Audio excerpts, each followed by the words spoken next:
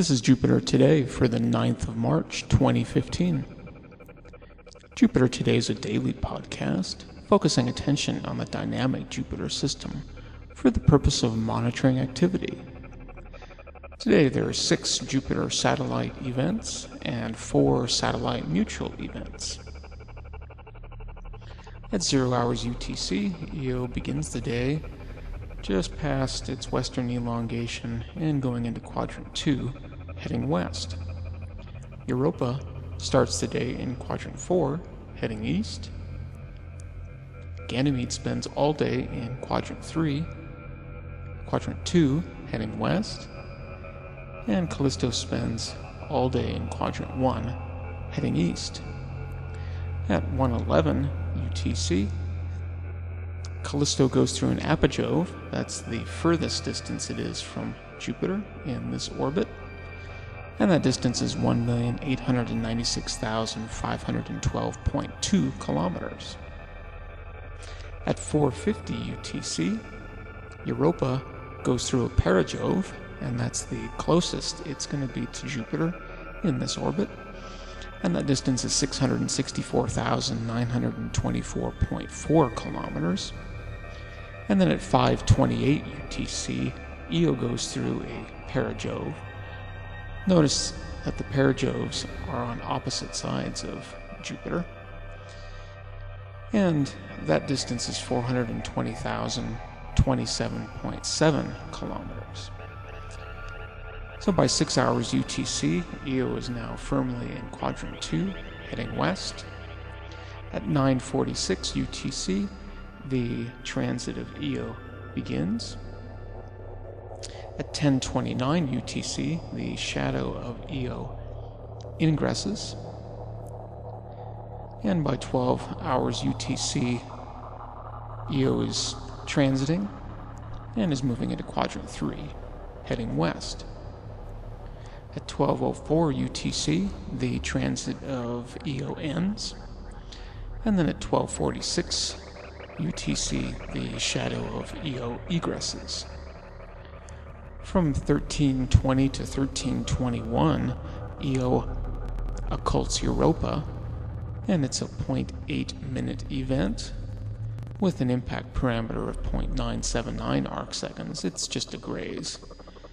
A very, very, very shallow magnitude flux drop of 0.002 magnitudes.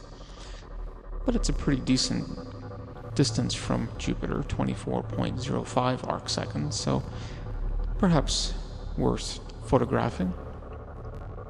And then from 14:20 to 14:24 UTC, Io eclipses Europa.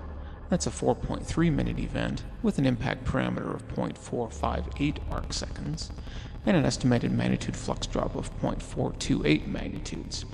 Unfortunately, it's very, very close to Jupiter, 8.1 arcseconds away. Io and Europa are 34.63 arcseconds apart. And then at 14:58 UTC, Europa moves behind Jupiter.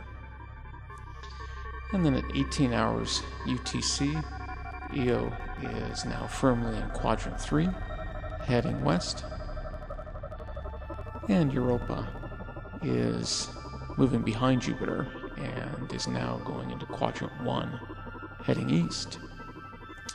And at 19:16, Europa does reappear from behind the shadow of Jupiter.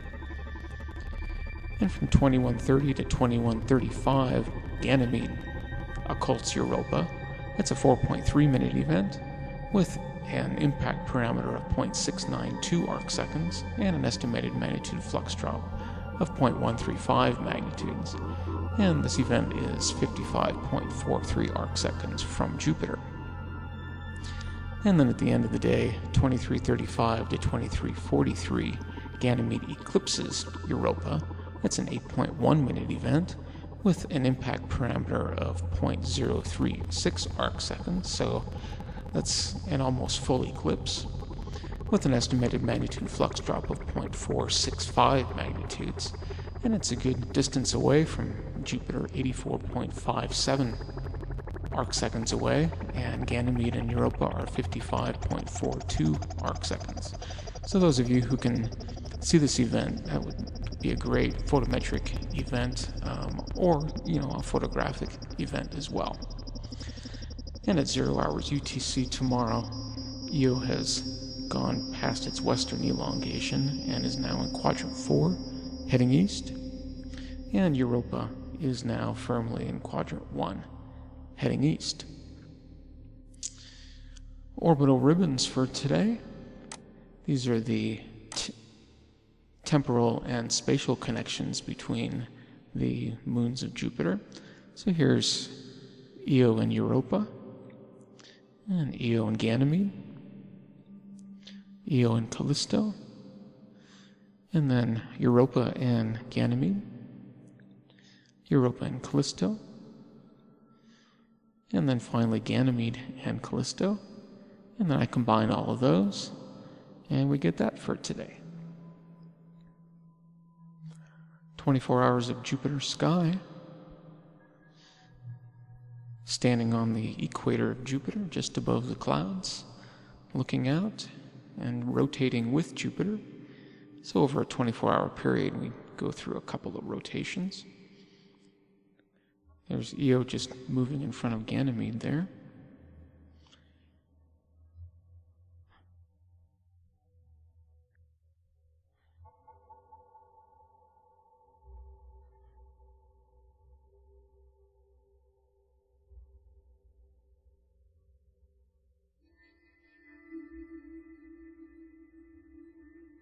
And there's Io going between Jupiter and the Sun. And as seen from Earth, that's a transit.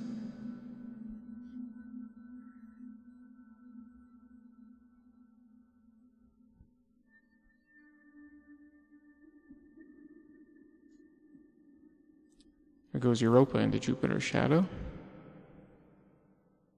Should see it pop out. Here it is.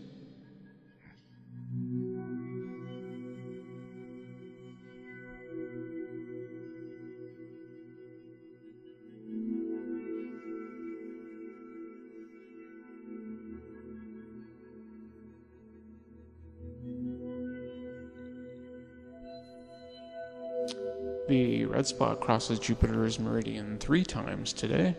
The first at 3:02, second at 12:58, and the third at 22:53 UTC. There were no new images, but there was some new radio data collected on the 8th of March. And there were no new papers. So at 0 hours UTC, the position of Jupiter on Earth's celestial sphere is a right ascension of 9 hours, 6 minutes, 21.8 seconds, and a declination of positive 17 degrees, 37 minutes, 0.8 seconds. The angular separation between Jupiter and the Sun is 145.946 degrees, and that's 1.092 degrees less than what it was yesterday.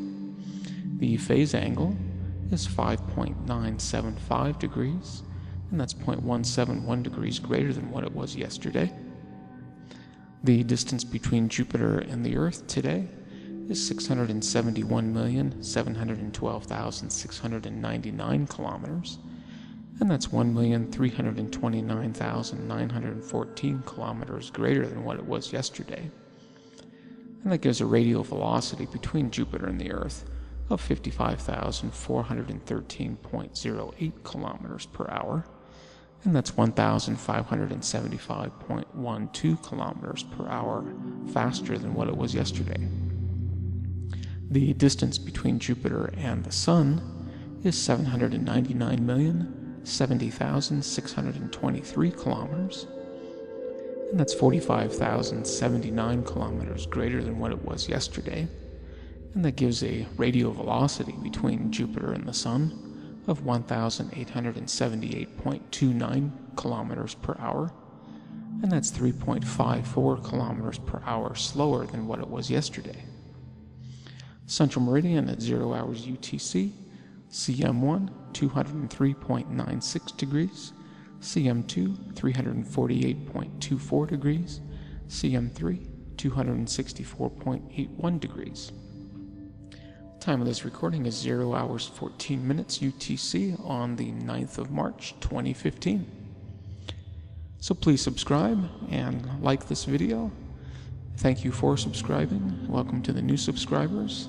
Hope you enjoy the show and the information that is presented. I'm trying to give it a number of different perspectives just to be aware of how dynamic this system is and trying to understand what it can tell us about itself and the universe in general. So you can send your comments and questions and suggestions and images to the email shown. And until tomorrow, I bid you peace.